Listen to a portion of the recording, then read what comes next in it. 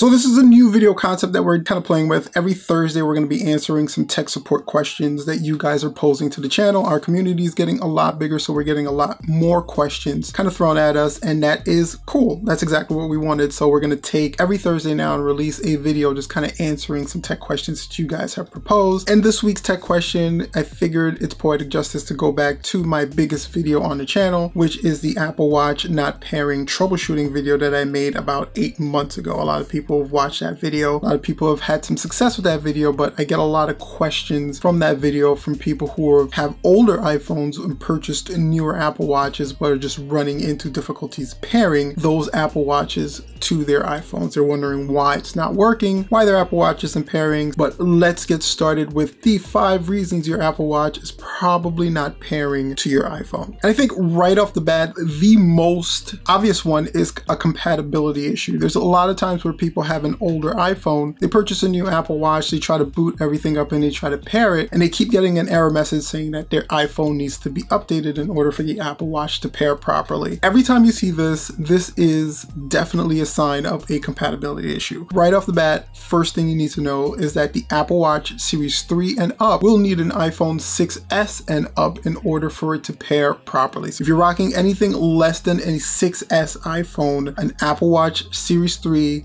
and up just won't work. Now the caveat to this is if you have an Apple Watch Series 2 that's on a higher watch OS level that requires iOS 13, that watch Series 2 won't work with your older iPhones as well, and it's all because of the firmware. The newest Apple Watch OS needs iOS 13 in order to pair and work properly. If your phone cannot be updated to the latest iOS 13 or doesn't have iOS 13 currently running on it, that Apple Watch is not going to pair to your phone and you're not going to be able to communicate with each other. Every time you see your iPhone app asking you to update in order for it to properly pair your Apple Watch, that's an indication that your watch and your iPhone are not at a compatible firmware level, and one of them needs to be updated. And if you can't go to iOS 13, you're kind of stuck. There's a couple things you can do. You can reach out to Apple to see if there's anything they can help do, either downgrade the firmware of the watch itself or try to get you onto iOS 13. But if you're not rocking the iPhone 6S and up, you're probably going to be out of luck. So make sure you do your homework before you purchase an Apple Watch Series 3 and up to make sure that your phone is compatible with that particular Apple Watch. The next thing is going to be your connections. Connections can be a little wonky, and that is a technical term. You could look it up. Wonky is pretty technical. So if the Apple Watch and the iPhone need to establish a proper connection in order for them to pair properly. So Bluetooth and Wi-Fi are definitely something that it uses to establish that connection. If any of those connections are not acting properly, then you can have a connection issue between your Apple Watch and your iPhone. There's a couple things you can actually do to try to troubleshoot any kind of connection issues you may be having. One of the first things to do is make sure those connections are on. Before you pair your Apple Watch to your iPhone, make sure you turn on your Wi-Fi, make sure you turn on your Bluetooth, because those are two of the most prominent connection platforms that the watch uses to speak to your iPhone and get everything connected and up and running. If those two are already on and you're still having a problem, then try resetting those particular connections to see if that helps. Sometimes connections, they're left on for a really long time and they can have some issues that happen with them. They can get stale, they can get stagnant. By resetting them, it can help fix a lot of the issues. I know it sounds like a very simple thing to do, but believe it or not, 9 out of 10 times it really does work. And it's as simple as turning on your airplane mode. What airplane mode does to your phone is it basically just shuts off all the connections. Once you turn off airplane mode, your connections come back on, they reconnect fresh and brand new, and you can try to do another reconnection. Another awesome trick that you can do with the iPhone if you're running into any kind of connection issues. I know we're talking about the Apple Watch in this video, but if you have other connection issues that are happening, this trick can actually help. Go into your settings, into your general settings, and reset your network settings. Those network settings are all the network settings and connections that you have on your iPhone. You're going to reset those settings, and that's going to clear out any kind of information, any stale information, any cached information in your iPhone, and that can help fix a lot of connection issues. I had an issue connecting an Apple Watch recently, and I cleared out the network connection issues, rebooted the phone, and tried to connect it again, and it went through with no problems. So this is kind of like your little secret weapon. If you're sure your phone is compatible with the Apple Watch, it's up to date, and you're still having connection issues, check your connections, clear your network settings, and see if that works. Another really simple thing to check, believe it or not, is power. A certain level of power is required for these things to pair to each other because there's a lot going on in this pairing process. There's a lot of information being transferred between the Apple Watch and the iPhone, and it doesn't want one of those things to die in the middle of that transfer because it can corrupt the data and information and lead to a whole other slew of problems. So you want to check the power on both devices. If your iPhone is like less than 50%, it might not pair properly. If the Apple Watch right out of the box, if it's brand new, it's probably going to not be 100% charged. So if that thing is like less than 50% as well, it probably won't connect or work properly. Also, one of the tricks to this is just connect them both to a charger. You can just plug your iPhone in. It doesn't necessarily need to be charged over 50%. It just needs to detect that there's an external power to it in order for it to move to the next step. Same thing with the Apple Watch. Just leave it connected to its power cradle and then try to initiate the connection process. Again, sometimes it's just as simple as the Apple Watch.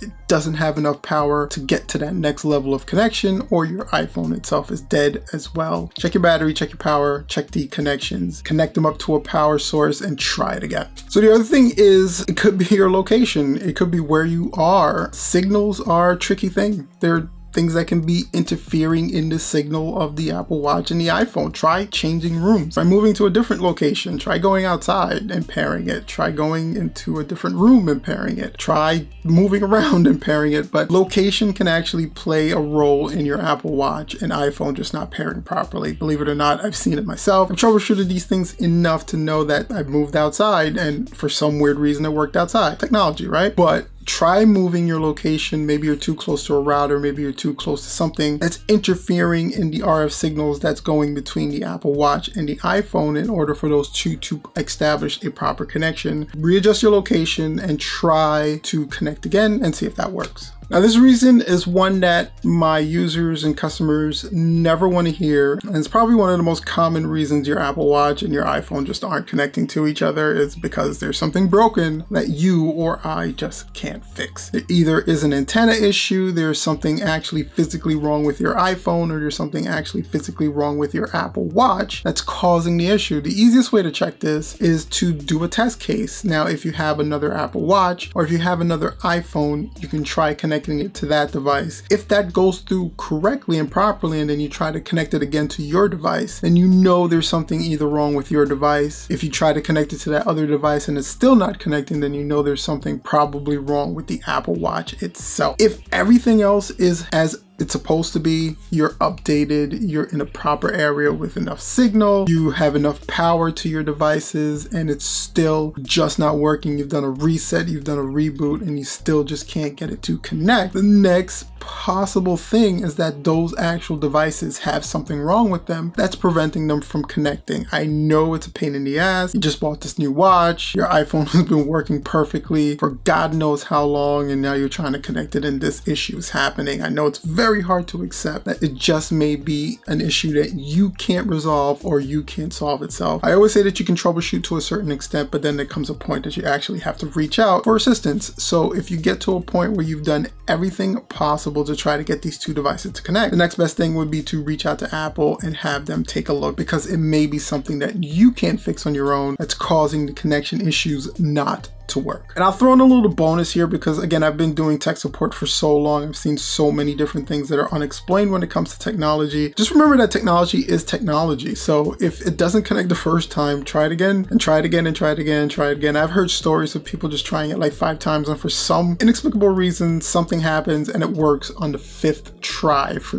no reason other than it's just working on the 5th try. Keep trying it a couple of times. I know it's supposed to work the first time you try, but really what does work on the first try? Nothing in this life really works on the first try that much anyway. And the same thing goes with technology. Keep trying it. Try it a couple of times. Try it a couple of different ways. Try it in a couple of different areas. Try your best to get it connected. Do everything. Make sure everything is as it's supposed to be. And again, if you're just not able to establish that connection after you've made sure everything is copacetic, your next best bet is to reach out to Apple. All right, guys, so I hope this answers your question on why your Apple Watch may not be connecting to your iPhone properly. Again, we answer tech support questions every Thursday, so make sure you share your support questions below in the comment section of this video. You can also email me your support questions, or you can tweet me your support questions. All my social media information and my email information is going to be in the about page of this channel, so make sure to reach out. I'll make a video about a support question you ask. You never know,